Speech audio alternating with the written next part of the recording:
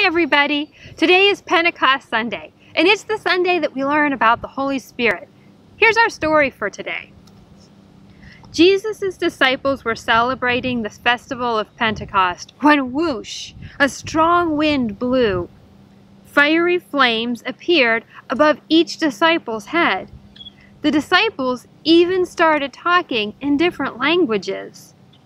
This was the Holy Spirit, just like Jesus had promised. With the help of God's Spirit, the disciples started living new lives and boldly telling everyone about Jesus. God sent the Holy Spirit to be a helper for us, in good times and bad, when we're together and when we're alone. I know you have lots of other helpers in your life too. Who are they? How do they help you? Our key verse for today is from Acts chapter 2, verse 4. It says, "All of them were filled with the Holy Spirit." You can read all of today's story in the book of Acts chapter 2. It's a fun one to read, so you might want to take a look at it later. Let's pray.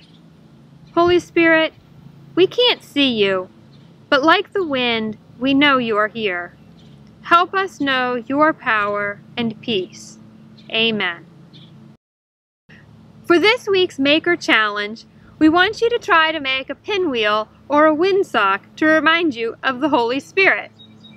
With an adult's help, you can find a free printable pattern for either a pinwheel or a windsock on the internet. You could use the colors red and orange and yellow in your design to remind you of the fire that appeared on the disciples' heads in the story. You also might need some other supplies, like paper, fabric, scissors, a hole punch, a straw. It just depends on which project you choose and which pattern you use. Anyway, I can't wait to see what kind of projects you come up with. Don't forget to take a picture of whatever you make and send it in to Allie so she can include it in next week's video.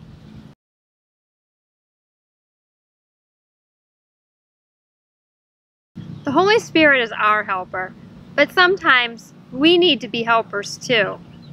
This summer, I need to go to Ohio to help my mom, who's getting older and who can't really take care of herself anymore.